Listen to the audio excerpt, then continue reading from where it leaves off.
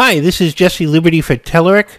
Today we're going to take a look at how you can retrieve information from the standard dialogues that you can create with Rad Window. Let's begin by creating a new project in Visual Studio. We'll call that project Rad Windows Beyond Standard Dialogs. We'll say that it is a Silverlight 5 application, and when the Telerik wizard comes up, we're going to select navigation for the correct reference and dependent references for the project. Once again, we're not going to work in the XAML, but instead we're going to go to the code behind page. And let's begin by calling a helper method to explore the overloads of the alert standard dialog. We'll call that create alert dialogs. We'll have Visual Studio generate a stub for us. The alert dialog has 3 overloads. Let's create the first one in Rad Window, alert, and this one simply takes a string that will be displayed inside the alert box. The second overload for alert uses dialog parameters. We begin by making an instance of dialog parameters, and then we set the content property of our dialog parameters object to the string we want to display in the alert box. We're now ready to add that instance to our alert box. So we call radWindow.alert and pass in the parameters. Finally, the third overload returns to using a simple string, but takes a second parameter, which is an event handler that will be called when the window is closed. Let's come out below the create alert dialogs method and create the event handler on window closed. And that takes 2 parameters. The first, an object, which is the Rad window, typically referred to as sender, and the second of type window closed event args, which we will call E. At this point we can do anything we want in response to that alert being closed. We will just put up a message box indicating that we have received this event. Let's go ahead and build and run the application. The 3 alerts will come up one on top of the other, so we'll start with alert 3. When we click OK, we should see that message box indicating the event was captured. Alert 2, you will remember, was created with the parameters, and alert 1 with a simple string. Let's return to our code and create another helper method so that we can take a look at the confirm dialog.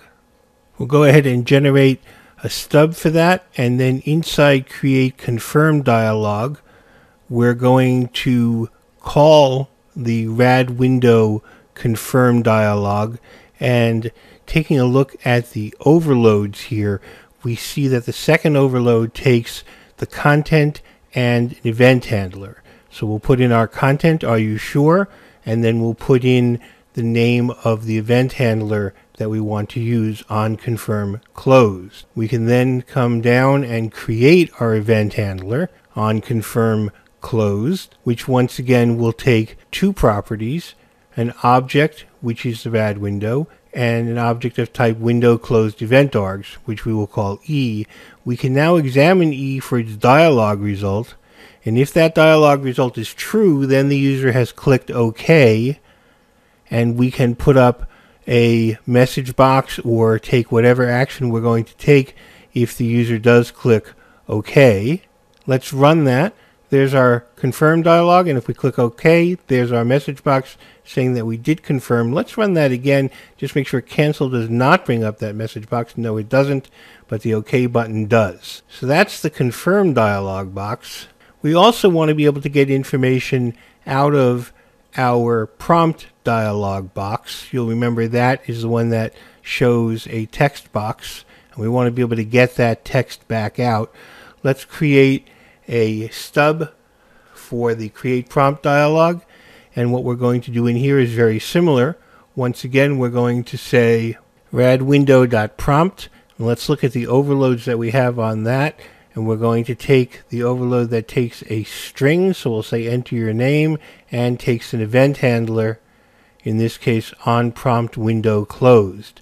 This will work very much the same way that the confirm did. However, this time we also want to get back the data that the user enters. Let's create our event handler on prompt window closed. It takes the same two parameters, the object which is the sender and the window closed event args.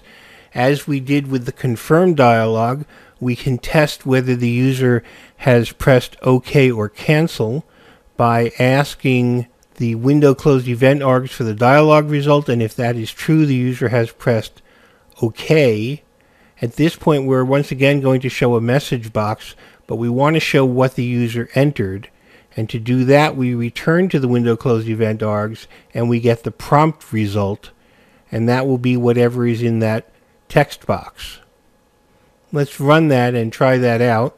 So we'll enter a name, press OK, and sure enough, it's able to grab that name out of the text box. Let's just make sure that it doesn't grab the name on cancel. So we'll enter the name again and click cancel, and we do not get the dialog box. It's not grabbing the name. So by pressing OK, we are pulling that name out of the prompt. I hope you've seen how easy it is to get data out of the standard dialog boxes and to go a bit beyond the usual use of RAD window to these more advanced uses. For Telerik, this is Jesse Liberty. Thank you very much, and I look forward to talking with you again very soon.